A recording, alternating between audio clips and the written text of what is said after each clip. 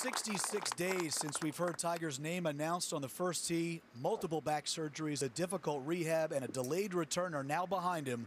Perhaps the most highly anticipated December golf shot is about to be struck. Right back into the wind, 423 yards, bunkers on the left.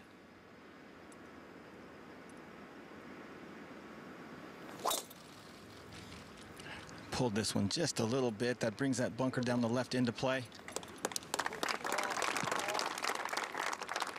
Worked so hard to get things right. So we take a look at this golf swing, and we're going to look at this in much greater detail as the show goes on. He still has that wide takeaway. Look at that right scapula, how full that shoulder turn is. It's a little bit longer than it was when we saw him in 2015, but the right hip does not move near as much towards the target as it did early in his career. It's still moving up, and we're going to look off. It needs to be precise and guess accurately coming out of the rough. Just see him have to dig that out of that heavy rough there, guys. Pretty good result. What a great shot. Certainly take that. You could barely see the top. And I think one of the things he's comfortable with is that putter.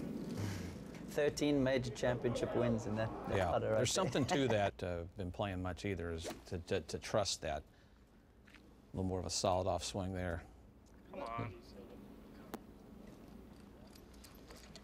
And that's you know, one of the reasons why I think professional golfers should guard so vigilantly their talent, because you're tested when you play the PGA. At least give himself a run at it. Hit a great putt on number one, I thought. A good speed out of the bat there. He talked about the speed after the Pro-Am that they had just at 3. Yep. Heard someone in the background say that's huge. Well, when you pick the tee up that quick, that's usually true too.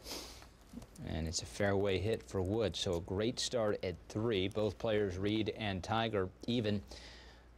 Have to believe both. Down and out of the right, so we'll see what he goes with. That looked a nice swing to me.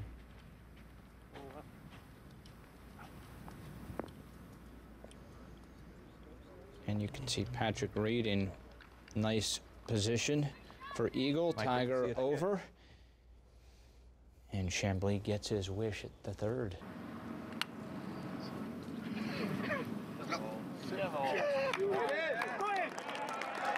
Well, if that was a severe test, he certainly passed it. That was a beautiful 3rd at the par 5 from Tiger Woods from just beyond the green. Yeah, really confident strike right here, Steve. You know, he uses the bottom of the club. Boom, right there. A little bit of shaft forward lean there, but he back into the breeze. It helped that he could be aggressive and hit it firmly. It wasn't one where he tried to loft it with spin. Just really good. I mean, that's just Tiger of old right there, and a confidence builder. Be a tap-in birdie for him. Saw Tiger before the day began for him. He was Obviously, when you're out hitting at 18 yards, you've got some of your distance. I think his tempo is fantastic today, and I think that's one of the things you have to watch for, because when you start trying to hit it harder, and as Brandel said, and we have said, those hips slow down, you get stuck, you hit that little block, or you flip it left. But I just think that the tempo is the most important thing for him, or one of the most important things today, especially into the wind, especially the cross.